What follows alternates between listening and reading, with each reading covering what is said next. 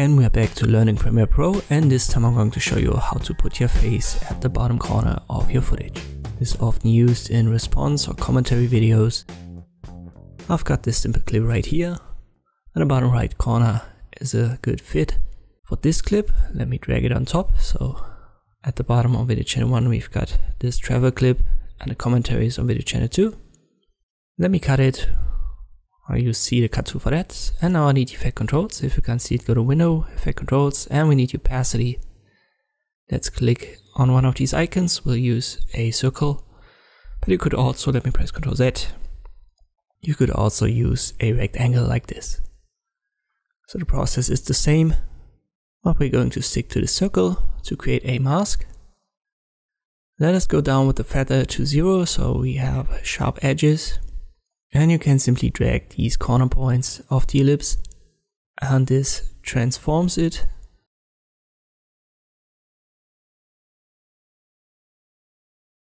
Now let me run the clip.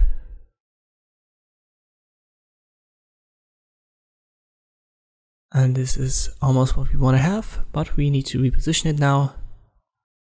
If you select the mask and go to the center, you get this hand icon and you can reposition the mask. But if you want to reposition the entire footage, you have to go to Motion and Position.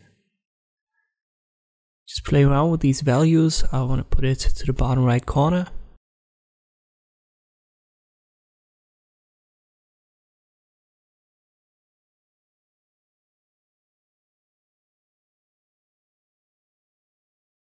Maybe it's a little bit too big, so let me scale it down.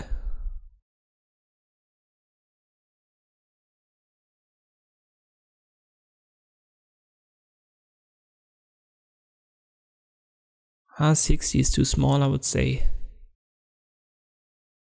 I'm going to stick to 80. 80 was fine. I'll keep that. If you scale it up and down, you'll have to reposition it slightly afterwards.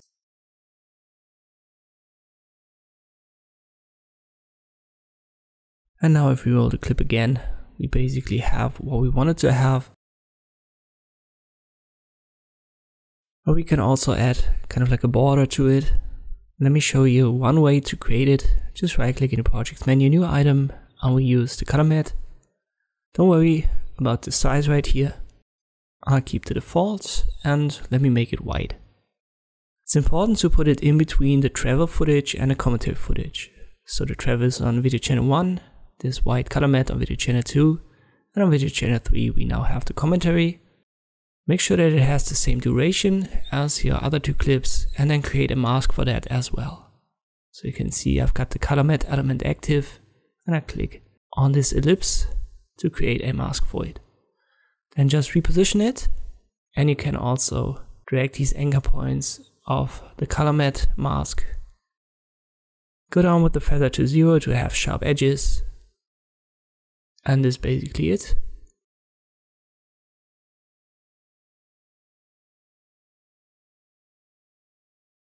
If you want to scale the mask down, so the border in this case, keep in mind that you'll have to reposition that afterwards as well.